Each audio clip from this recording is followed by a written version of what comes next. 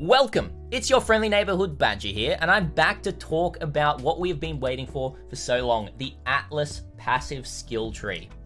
We have all of the information that's coming in 3.17 Siege of the Atlas, and I'm going to talk about a bunch of stuff that I really like about this tree. We're going to go through it, and we're going to talk about a couple of potential starting trees, and potentially my starting tree as well, but this is very much subject to change because we got this about half an hour ago maybe, so let's just get right into it. In Siege of the Atlas, as you may know, all of the zones and the Atlas areas themselves are getting removed, and so that means that all of our small Atlas passive skill trees on actual zones are getting removed as well, and we are getting a massive Atlas skill tree just like this.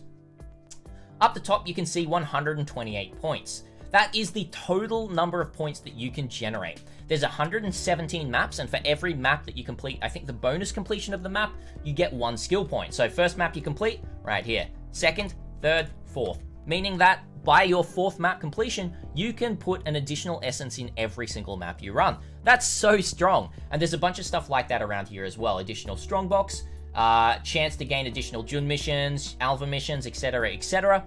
And it only gets better the further you go up. Now, it does look pretty daunting. It looks extremely daunting, but there's a couple of really handy things that you can use. The search bar, I can do something like this.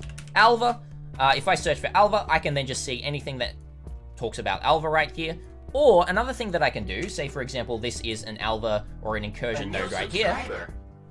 Thanks for the sub. Passives. It's time. It's time. I did forget to turn off my alerts, but we'll keep going.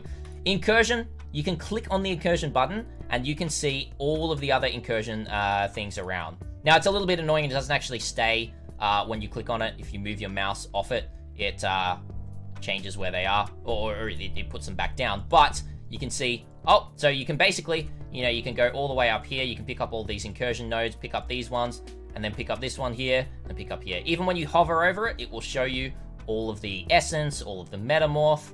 It's really, really handy. On the main Path of Exile page, all the links are going to be down below, by the way, but on the main Path of Exile page as well, we also have all of the nodes that you can just go through and you can have a look at all of this. All of the Abyss, they've got it in order, a bunch of like Abyss stuff like this, so it's a very, very, very big post. So, but you know, once again, you can search Alva if you'd like to. You can go through this way if you want to as well on the main page. A very, very strong way of doing it. Now, for myself, I'm really going to be focusing on endgame bosses. So I've quickly outlined well, it is about an 80-point tree right here. So it's 80 map completion, which is, 2/3 of the maps that are coming to the Atlas. However, it's going to pretty much go in the order like this. And this is endgame farming right here. But the early stage is basically going to be taking what I think is the best early node, the Essence node, coming through, getting some Alva stuff, and then picking up some shaping of the mountains for extra map drops, some more Essence, and then picking up these Kirak nodes right here for more map drops, some big map nodes right here of shaping the valleys and shaping the seas. These are really strong, by the way.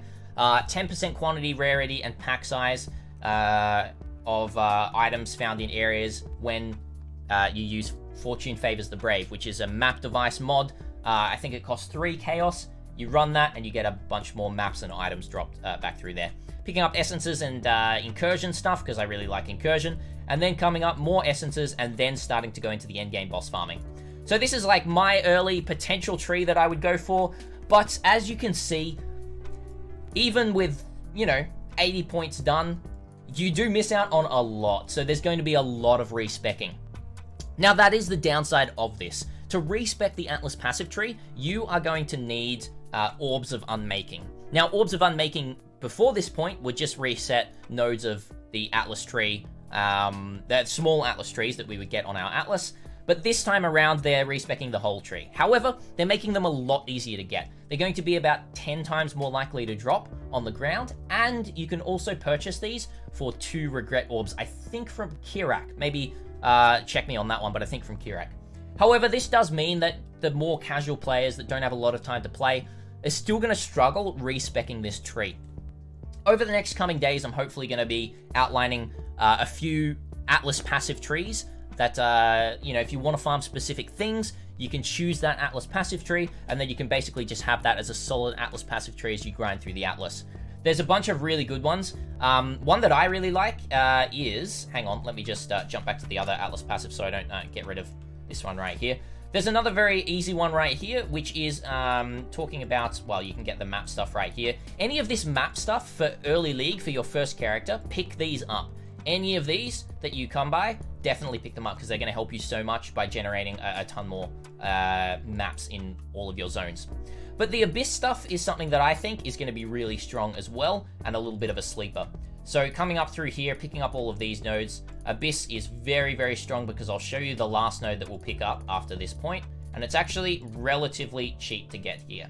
So it's just right up here into this one. Abyss jewels found in areas have a 20% chance to be corrupted and have 5 or 6 random modifiers. Now the 5 or 6 modifiers, as we know, Abyss jewels can only hold 4 modifiers.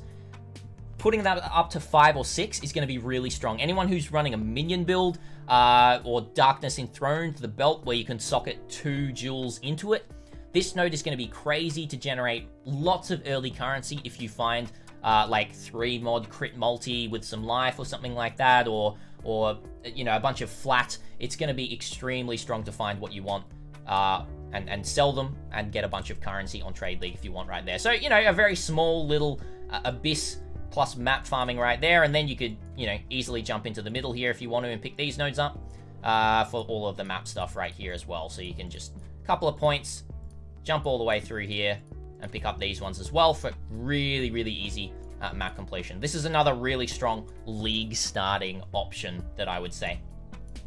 Apart from that, play around yourself. I'm going to be including everything down below that you can use to play around, but that's all I really have to say. Let me know what you're going to be farming. You know, come by stream, twitch.tv/thisisbadger, and show me your Atlas passive skill trees. I'll see the big brain plays that everyone is going to be bringing to this Atlas passive tree. As I'm uploading this like half an hour or an hour after the news actually came through, there's going to be so much more that we discover with really cool pathing options and really cool combinations of all of the nodes. That's all I have to say. Thank you so much for watching, guys. Remember to hit the sub button, and until next time, Badger is out.